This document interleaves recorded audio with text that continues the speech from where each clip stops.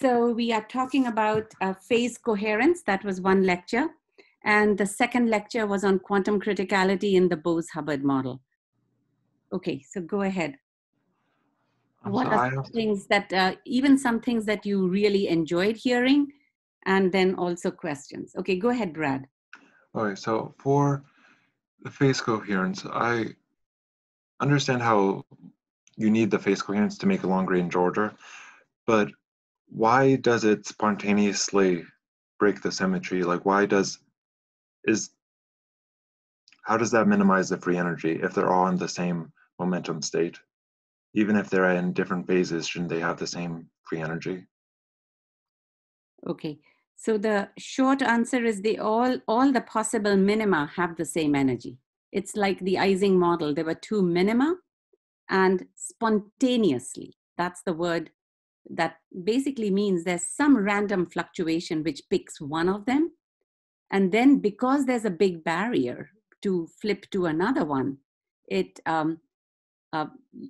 least in the Ising model, there's a big barrier. Now, for a continuous symmetry, you don't have such a big barrier. So you can make these azimuthal excitations, and those are exactly the Goldstone modes, the long wavelength modes that you can excite. Okay, I'll keep writing questions because, in the beginning, these are very good questions. And if we don't get to all of them, I will address them in more detail. But yeah, these are very good questions. So keep going. So I have a related question. So you said that the Goldstone boson for the BEC is phonon. So I just don't understand why it's phonon, because when we think about phonon, we think it's the vibration of lattice. But now for BEC, I'm not sure the phonon is the vibration of what. Okay, it's just a word that is used. Basically, phonons have a linear dispersion with omega goes like K, CK, and here also the excitations go like CK. Okay, so it's called quote unquote phonon, but that's why in my notes I have written elastic vibrations for the crystal. And here it's just the vibrations of the phase. So it's just called a Goldstone mode if you don't like phonon. Okay. Because it has the same dispersion, that's the term used. And one thing to point out here is that if you have charge, like in a superconductor, this Goldstone mode gets gapped. And that's called the Anderson-Higgs mechanism, by which the gap translates into a mass. And that's called the Anderson-Higgs mechanism for acquiring mass. And this is a very big thing in high energy physics. It's the Higgs mechanism, what's called the Higgs mechanism, by which everything acquires mass. So we didn't go into that because our systems were neutral, and this mode indeed goes to 0 at long wavelengths. Okay, keep going with more questions. So I had a question about dimensionality. The systems that you're drawing in the whole, what is the dimensionality of the system? Is it in 3D or is it in 2D? I understand that the spins are in 2D, so n is equal to 2 because it's a 2-component order parameter. But I'm not sure about the dimensionality of the system, because I think you can't have BECs in 2D, Mermin-Wagner theorem or something. Right. Okay, very good. So the dimensionality of the spin is indeed 2D, it's O2. The dimensionality of space, let's start with, say, D equal to 3, where there are like no complications. So in three spatial dimensions, you would have off-diagonal long-range order at finite temperatures, as well as at 0 temperature. Okay, so that's the story with D equal to 3. At D equal to 2, you would have no off-diagonal long-range order at finite temperatures. It's that costless, Thouless physics we talked about. But at zero temperature, in the Bose-Hubbard model, for example, at zero temperature, this maps to a D plus Z kind of a classical model, or a D plus 1 classical model. So two-space model becomes effectively a 3D model, and it will now have off-diagonal long-range order. In one dimension, there's no long-range order at finite temperatures, but at zero temperature, one-dimensional space will map into, let's say, 1 plus 1 dimensional quantum model. And that will now have a KT physics in space and time. So these vortices will actually be space-time objects. Okay, very nice questions. Let's keep going. So what will happen if we are looking at an O3 model? So we will have two phase variables or something like that? Yeah. Okay. You will have two transverse directions to look at. Yeah, we haven't discussed that in as much detail. It has different excitations. I say that in a table, hedgehogs and so on, skyrmions, hedgehogs, and so on. Yeah. Yeah, okay, more questions. So again, I might combine, I'm giving very quick answers right now just to pique your interest, but I will probably combine all of this into a recording later on. Okay, this is a good time for more questions, please. So for the Bose-Hubbard model, when you're moving along the contour, the equal density contour, let's say the n equals 1 contour, as soon as you reach that, the peak, the tip of the Mott lobe, the phase transition now becomes, instead of singular, or instead of a divergence, it becomes a cusp. So as you move across, let's say you're just moving along that. Oh, no. It's not a cusp.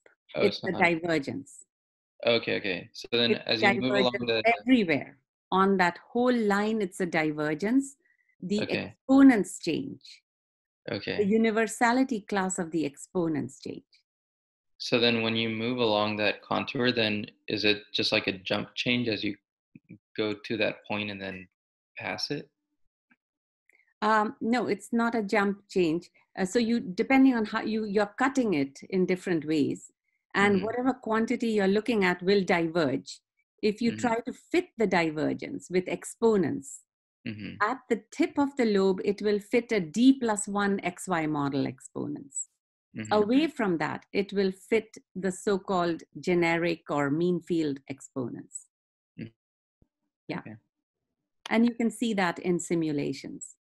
In experiments, so the only experiments you can really do are the cold atom experiments, but they don't have that kind of refinement, refined data to see exponents as clearly. But in simulations, you can. So how do you, let's say numerically or experimentally, how do you exactly probe that point? You just do a simulation at a fixed density. Okay, so you have do a simulation at a fixed density, and you change hopping over U. Okay, so you're not keeping chemical potential fixed. If you just pick your chemical potential at some arbitrary point within the Mott lobe, the density is always 1. But when you hit the boundary, the density for that fixed chemical potential, you won't be able to keep it at density of 1. It'll either be above 1 or below 1, depending on whether you're above the Mott tip or below it.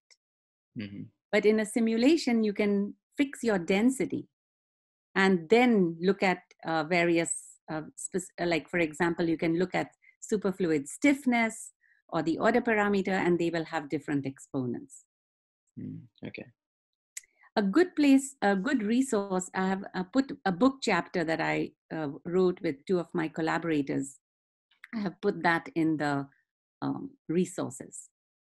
It has some discussion about, and also other people's references and so on. Yeah. Great. I actually had a related question. So, how important is particle hole symmetry for that Mott lobe? So, can I say that if I break particle, Totally important. it is important. That point has that special particle hole symmetry, which is why it is in a different universality class.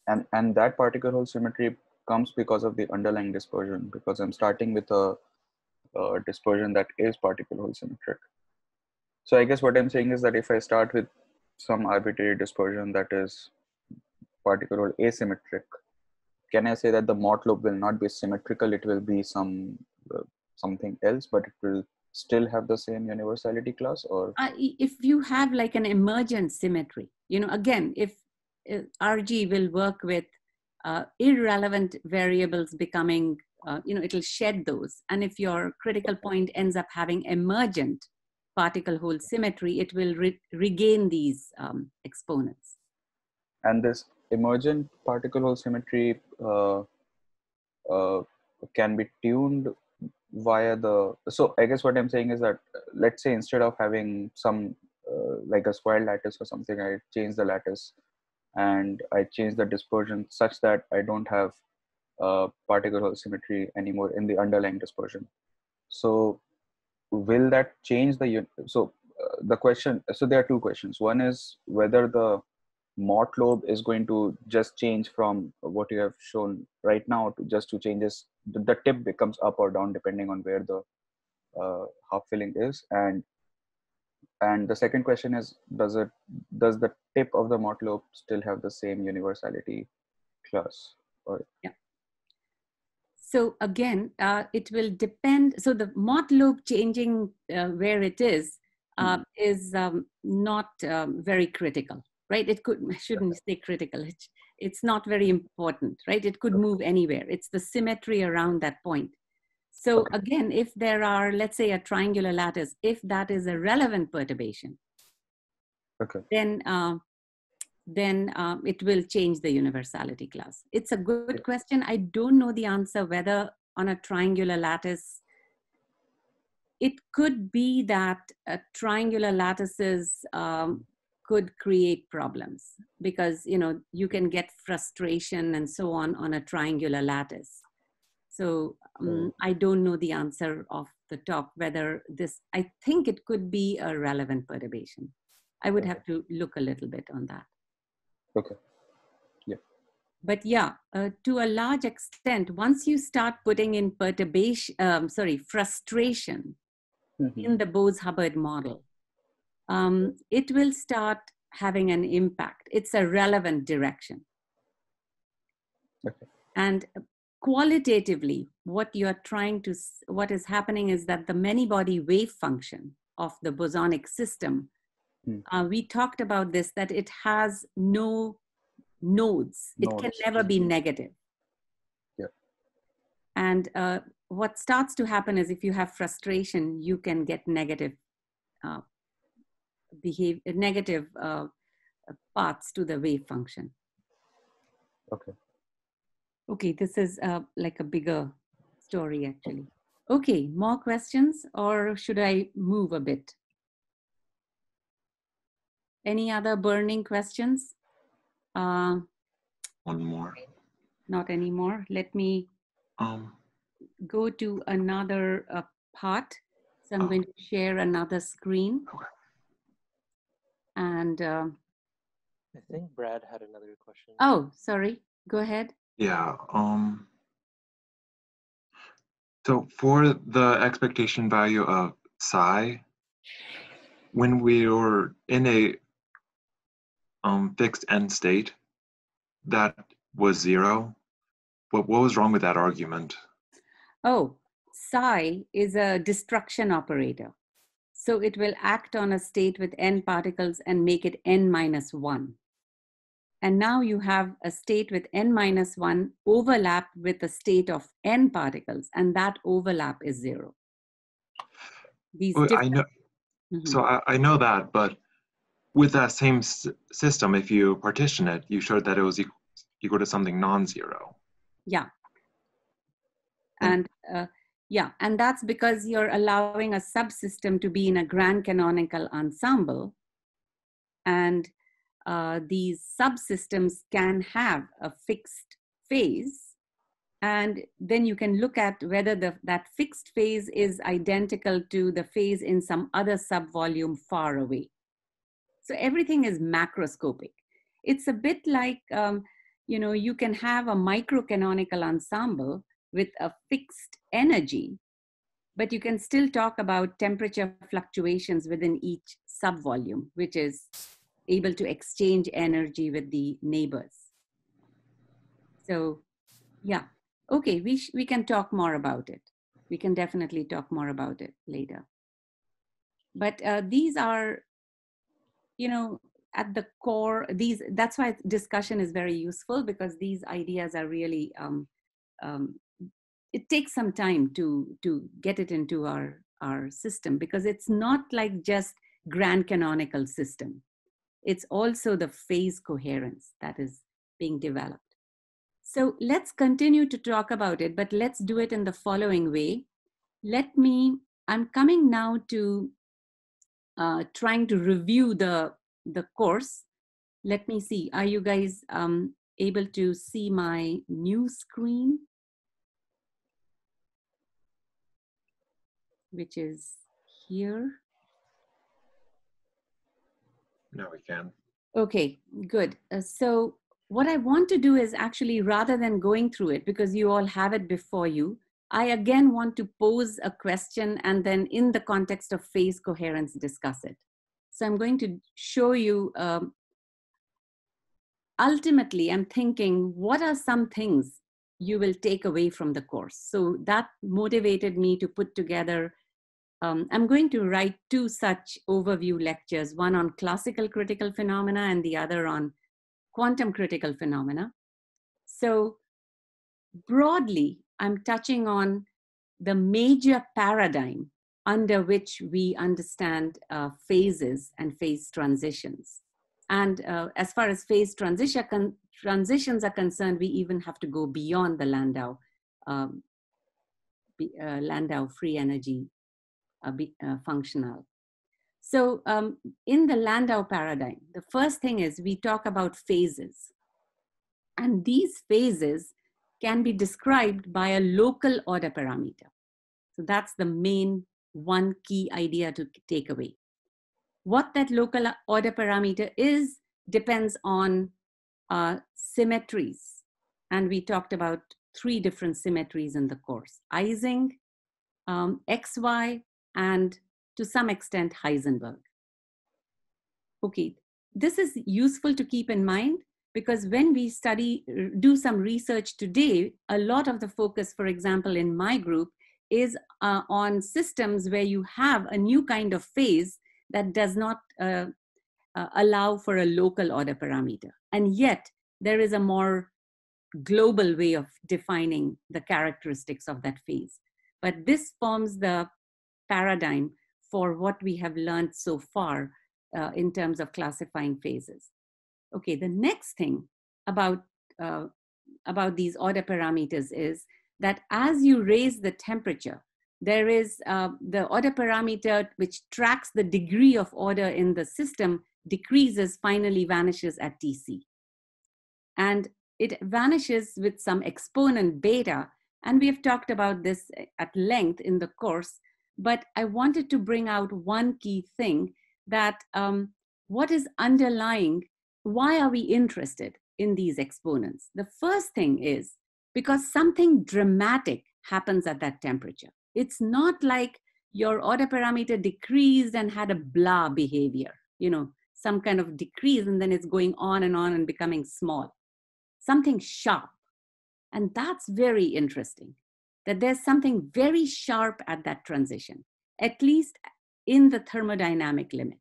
On any finite system, you will start to see through a susceptibility. So it's useful then not to look at the order parameter, but the susceptibility of this order parameter. Or you can look at correlations, and they show a sharp peak at the transition. And even if your system is not infinite, you will see a enhanced peak it won't be singular and divergent. Okay, so that's the second thing to keep in mind. And the last thing, the reason we are so interested in this and the reason we paid so much attention to one model, you might say, why did we do that limitation of just one model that we beat to death in so many different ways?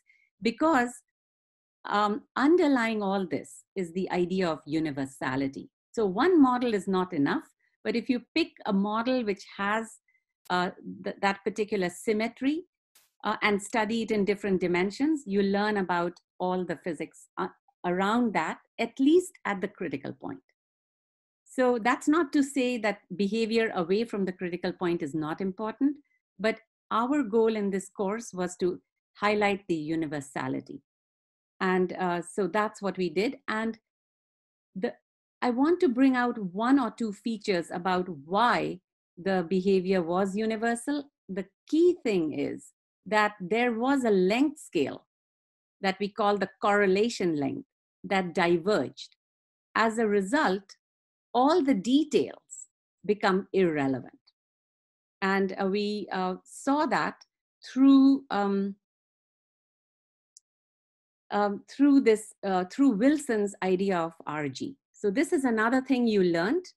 Typically in quantum mechanics, you have done some, you have a Hamiltonian, you treat something as H0, the other one is perturbation, and you can look at small perturbations around H0. In statistical mechanics, you have done things like low temperature and high temperature expansion, and all of these are going to miss the transition. So the main part here was to show you what was Wilson's extremely powerful idea of RG, which was a completely different idea. His point was, if something is universal, we have to not look at one model. We have to look at that model in the space of Hamiltonians in infinite dimensional Hamiltonian space. And then look at how the couplings in that Hamiltonian flow under coarse graining. And the most important kind of coarse graining, the one with the greatest impact, was to look at it in momentum scale and start integrating out high momenta, which is essentially saying small length scale. So you're getting rid of irrelevant small scale physics and trying to go toward large scale physics or small momentum physics.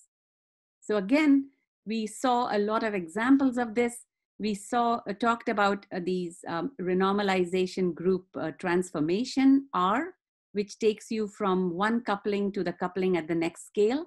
And we talked about fixed points that don't flow.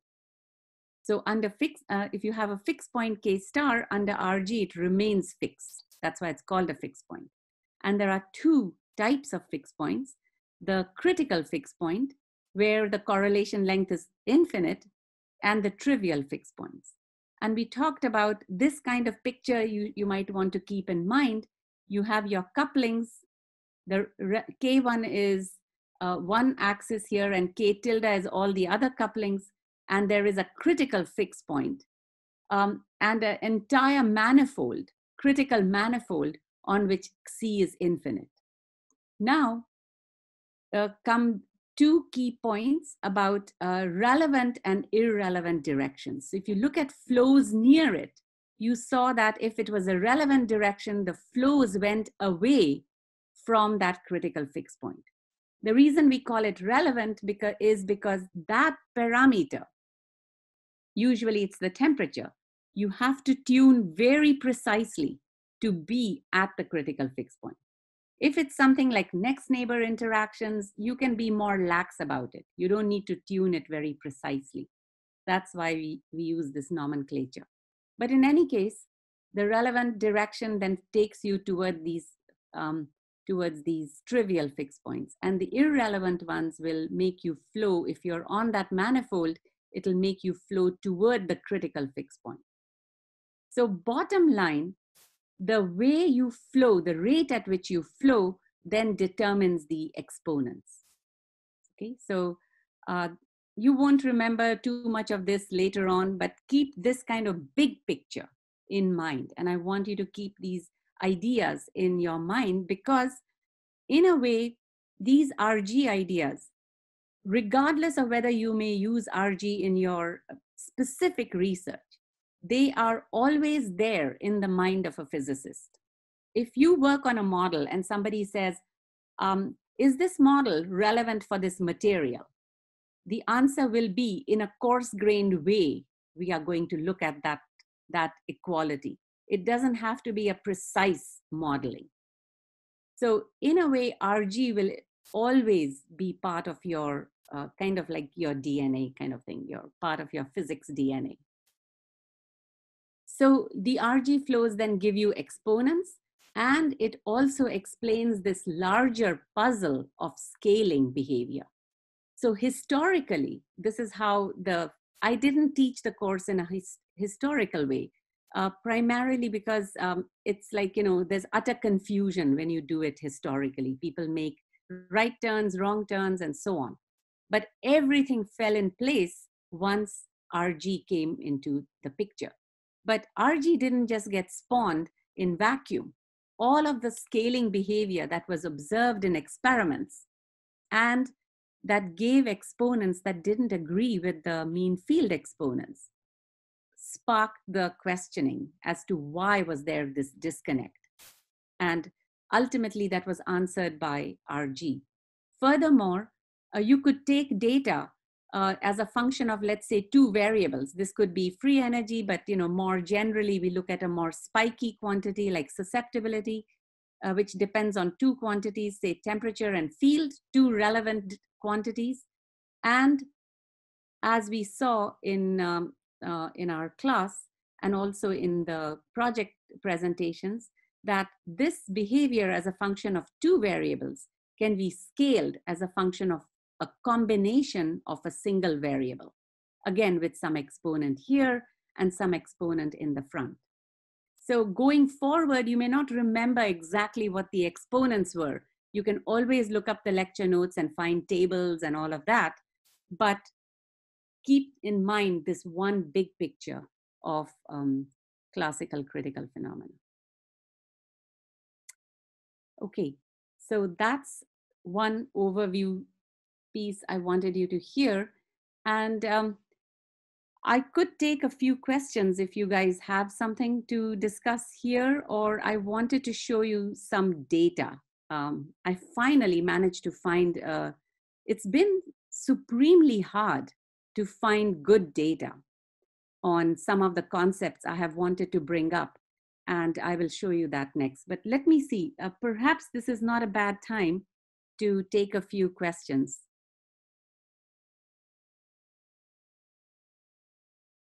Or you think this is a good reminder? I think maybe that's fine. This is a good reminder of what is a summary and that you should carry with you. Let me show some of the data which I finally found. And I've uploaded the particular paper which was proved to be helpful for this. So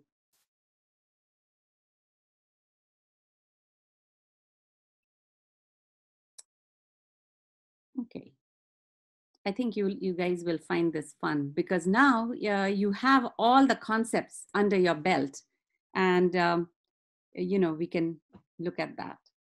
So I'm going to try to show, as much as I have been able to find, targeting real materials, trying to figure out which dimension they are in, how do you make low dimensional systems, what kinds of order parameter do they have,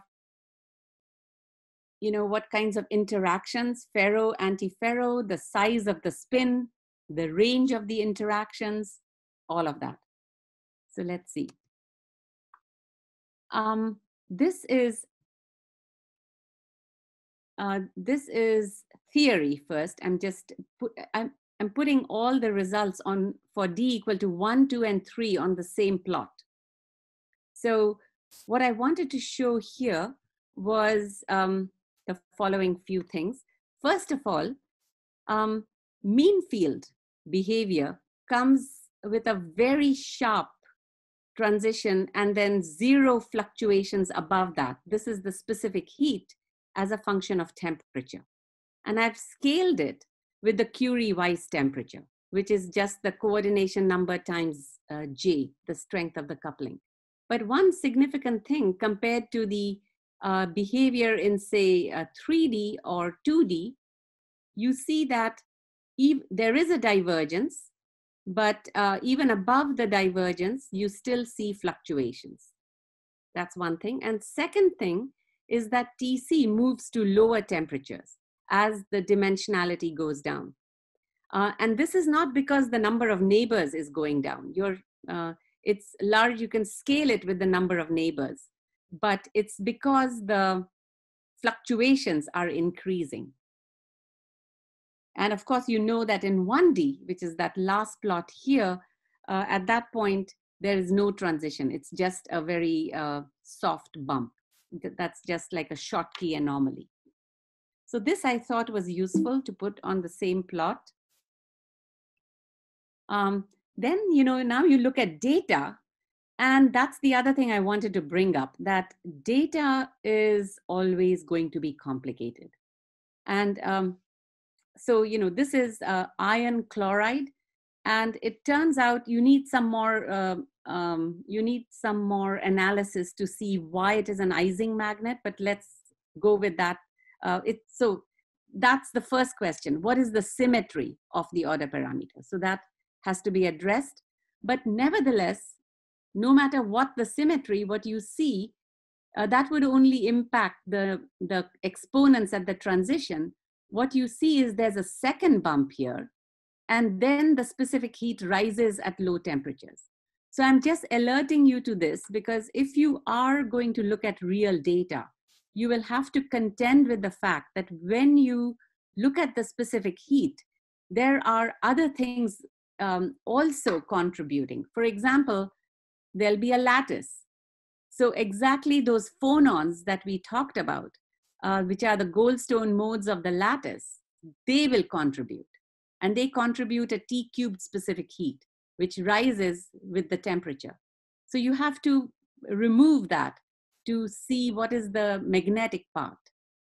Okay, now this further peak, turns out this material has a Heisenberg symmetry for the order parameter at high T, but there are some anisotropies in the system which make it an Ising order parameter at low T. So this is another wrinkle, that there may be other interactions like anisotropic interactions which will contend, which will kind of compete with the magnetic interactions. And then, that is what contributes to this peak here, which is kind of a transition. It's not a transition, it's sort of a crossover from Heisenberg fluctuations to Ising fluctuations. And ultimately, if you analyze the critical behavior at around TC in a small window, then you do see Ising universality. So that's another interesting thing I wanted to bring up. Okay, so now comes the question of how do you create magnets in different dimensions? So I'll go through this quickly, but essentially your magnetic ion here is copper, and you can put it, chemistry is a wonderful subject. I never liked it somehow when I was in school, because I just found like it was so much stamp collecting and so much information, but it's good to have friends who are chemists. And then, you talk to them often, and you say, well, is there a way you can make like just a isolated spin, or you can make a 1D chain or something, and they come up with ways to do that. So if you have these chemist friends, they're very valuable. Keep them close and learn from them. So this is some, and don't try to pronounce all of these materials, but whatever it is, copper is the key actor. And as far as we are concerned, you can get materials or molecules where these two copper atoms are close by, but very far from everything else. So this would be an example of two coppers interacting with some exchange interaction. And you can just see, this is not going to have a phase transition, but you can learn about the strength of the exchange interaction just from the molecular behavior. Okay, so this I call like 0D. Now comes 2D magnets. You can create them. So it turns out there is again some ammonia compound. That's kind of a parent compound. And what you can do, again, copper is the key actor. Its distance is not very different from the molecule. So what you learned about J from the molecule translates into J here. But what you can do is insert. So here are the copper layers. And here's the second copper layer. And depending on this formula, these acetate groups, you can insert non-magnetic stuff in between. And that way you can reduce the coupling in the C direction, in the perpendicular direction. So you can engineer materials that have J prime over J that can become very small, depending on how many acetate layers you insert. Yeah, so these are interesting examples because ultimately we don't care where the 2D material comes from. We are fixated on the 2D material. But these are the ways your chemist friend can make them for you.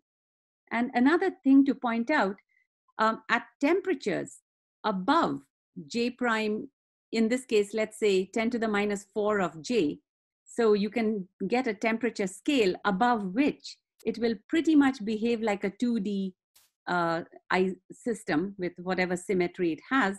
But once you hit a temperature on the order of J prime, then the coupling will kick in and it will become a 3D universality class. So that's another thing to keep in mind.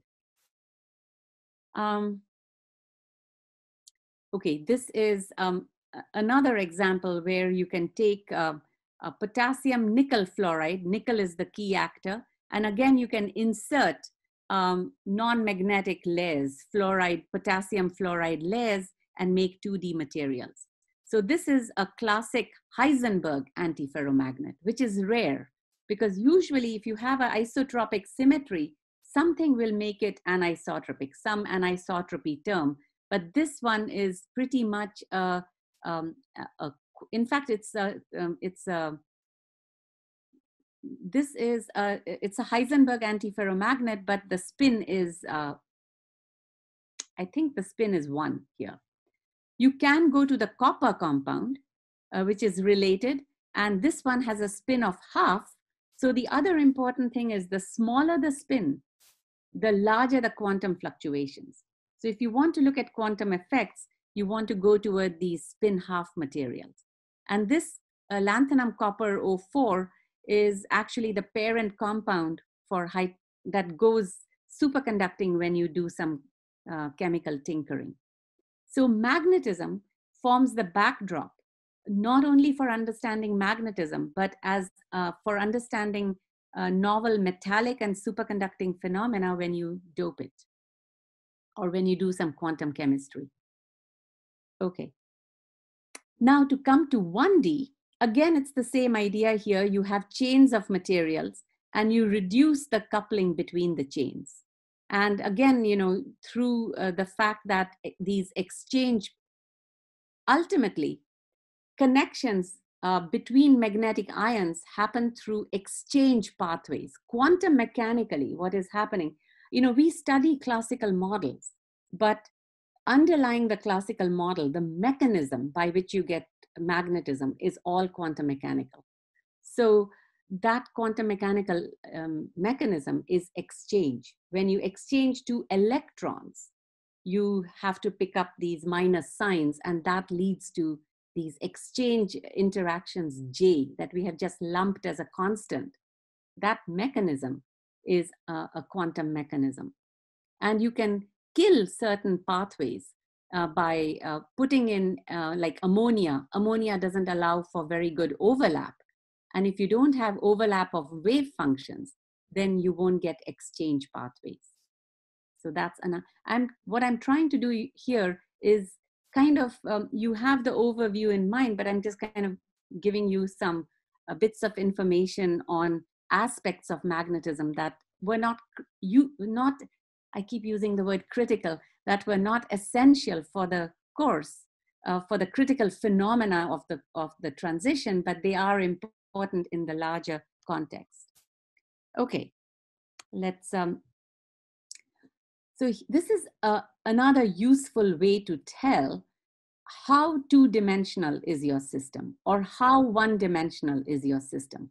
And I won't go into this in detail, but bottom line, what it comes down to is we probe magnetic systems by, in different ways. We can look at the magnetic moment by using NMR, by using these susceptibility measurements. But another way is you can use inelastic neutron scattering to see more than just the magnetization. You can see the excitations. And if these excitations will have, these are like the Goldstone modes of the magnet. So for example, these Goldstone modes, because these are soft modes, right? You can create a mode, meaning you can have a mode which varies in momentum and it costs some energy. That plot of energy versus momentum, let's look at this, this curve here, is called a dispersion relation for the magnons or the spin waves or the Goldstone modes. And these dispersion relations, the amount they disperse, meaning how much do they change between 0 and the Brillouin zone, the longest wavelength and the shortest wavelength. What is the change in the energy? That gives you some, if that change in energy is very small, it basically means that in that direction, you don't have much coupling. So that's another way to tell if you have 3D modes, or if you have a 3D system or a 2D system, and how coupled it is, and so on.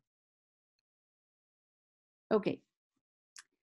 Another crucial thing I want to point out is that, and this is especially true for experimentalists, when they take data, let's say you measure susceptibility as a function of temperature.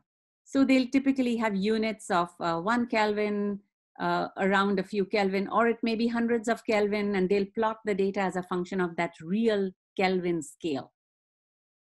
It's not useful. Okay, as a first piece of data, it is of course very useful, but don't stop there. That's what I want to say. Don't stop there and scale the data. Now you may say, well, I don't know what the coupling is. There are ways to find that coupling by looking at high temperature behavior. So let's say you scale the data temperature over J, and this is the susceptibility on the vertical axis. And what you find is you can look at many different materials. They are all spin half quantum Heisenberg antiferromagnets involving copper, but the J's in them vary by a factor of 200. Okay, and yet all the data can be scaled on the same plot. And the reason is the scale for T, for the temperature, is being set by J.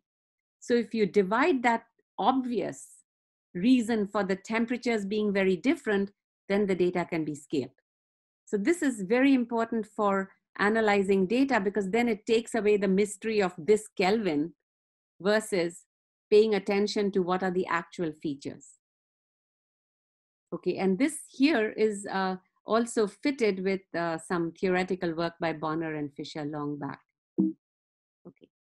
Now coming to the 2D-izing model, which we have looked at in detail, what I've put here are the 3 curves, and this is thanks to the 2 groups that did the low temperature and high temperature expansions.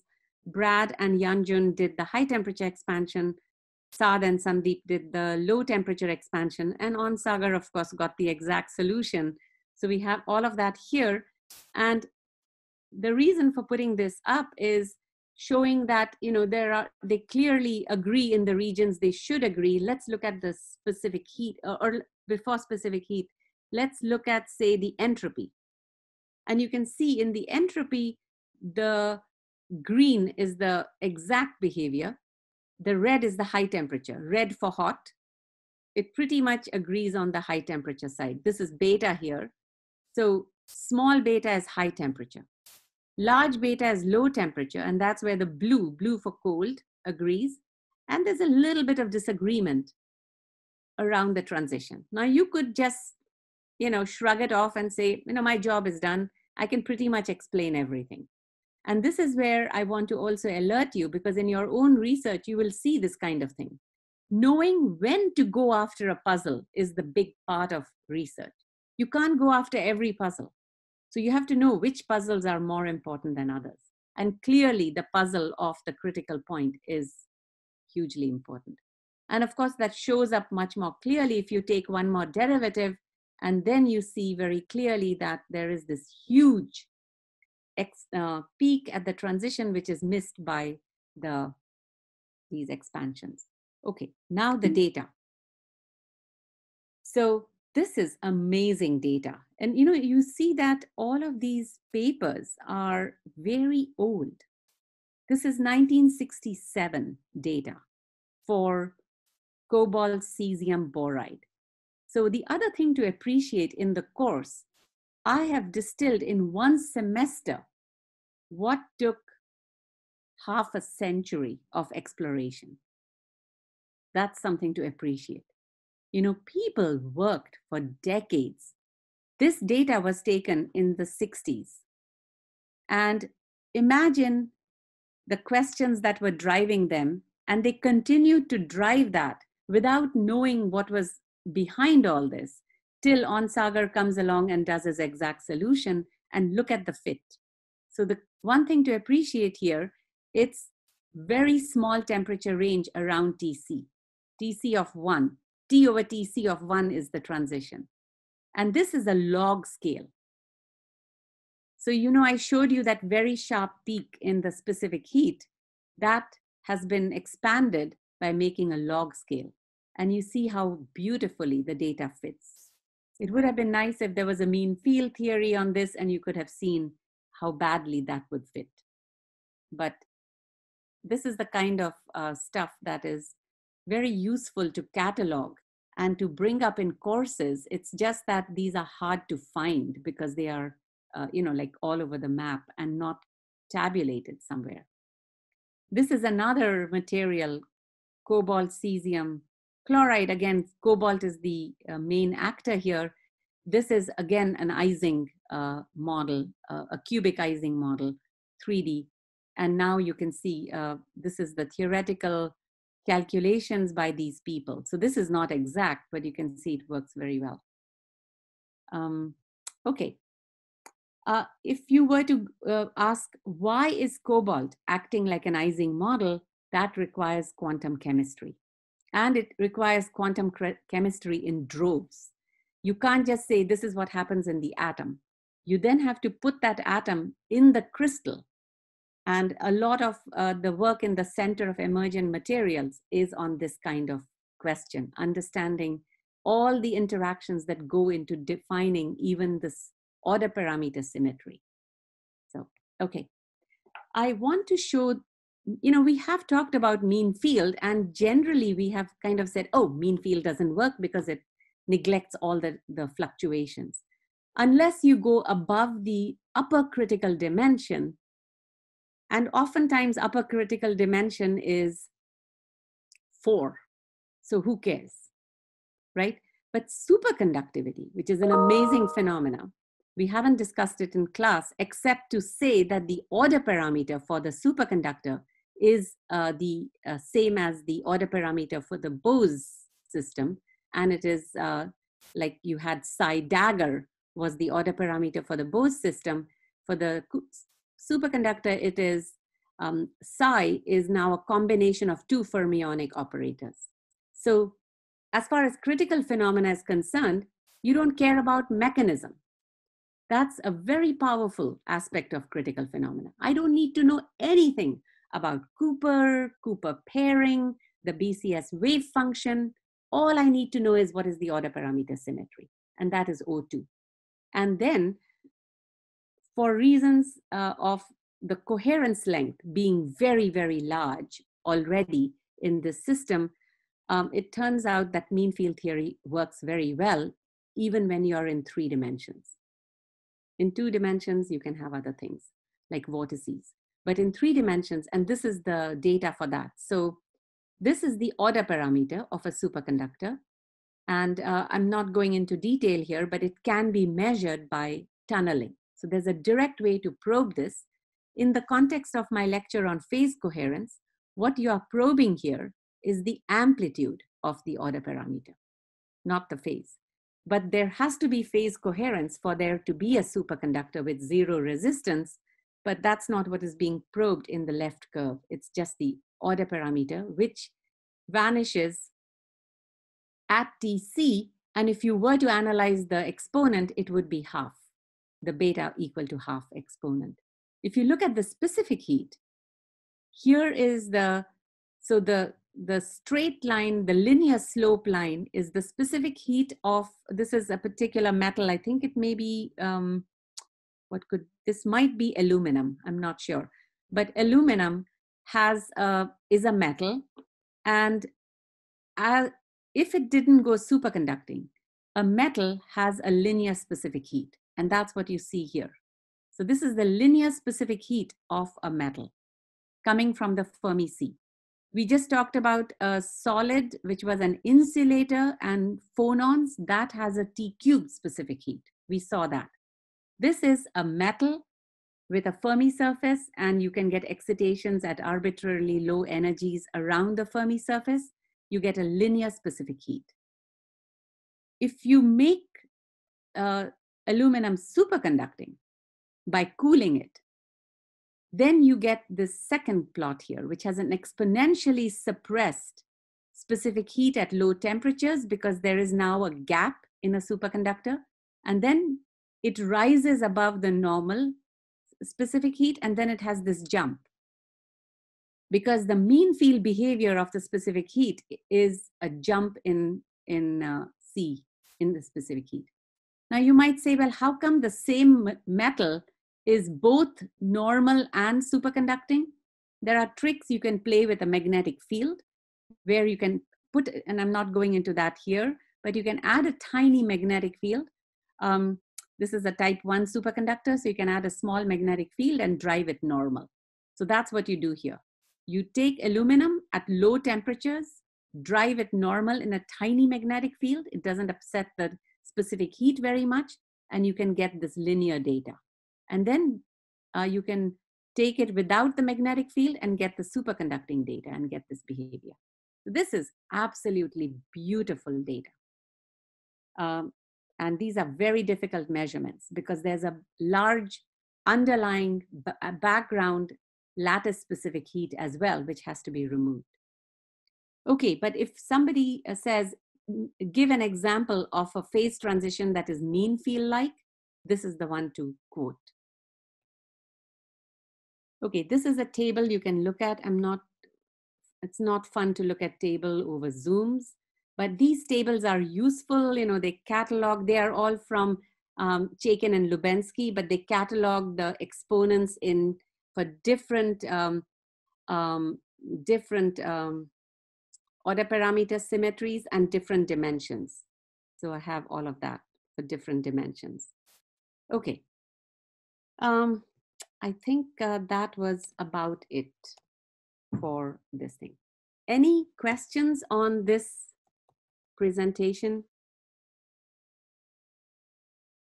It's going to be, I just finished putting it, but I'll put it on our course webpage so you can always take a look.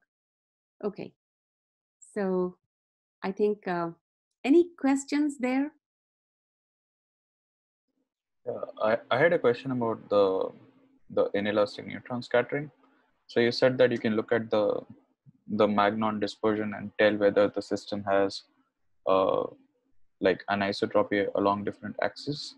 So am I supposed to look at the slope or am I supposed to look at the end? Because both of them You could just look at the bandwidth, either the slope or the bandwidth. Yeah, bandwidth gives, the bandwidth means the range of eigenvalue, range of energies that you get from very long wavelengths, so small k to large k. Okay, so the bandwidth is the one that decides the Yeah. strength of interaction. Okay. Yeah, you can also look at the slope. Okay.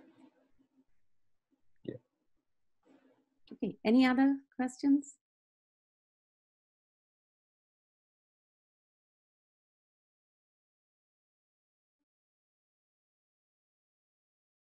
Okay, sounds good. Let's do one thing. Let's take a short break, and I want all of you to go to the SEI forms and please try to fill it up now. I'll give a break for about 5 minutes. And then we come back to some more discussion. And while you, some of you may have already filled it up, so I'm going to put a YouTube movie, because ultimately what we will carry with us, I told you that overview of ideas I want you to carry with you. But even that may be hard to carry in your mind. So a picture or a movie is something that is much easier to keep in mind. So while some of the others who have not filled out the SEI forms are working on their forms, I'm going to put this movie here. And this movie comes from a video link that I think Jay shared with me long back. I had been talking about pictures describing the critical behavior near at low temperatures, high temperatures, and criticality. And he sent me this absolutely beautiful video link.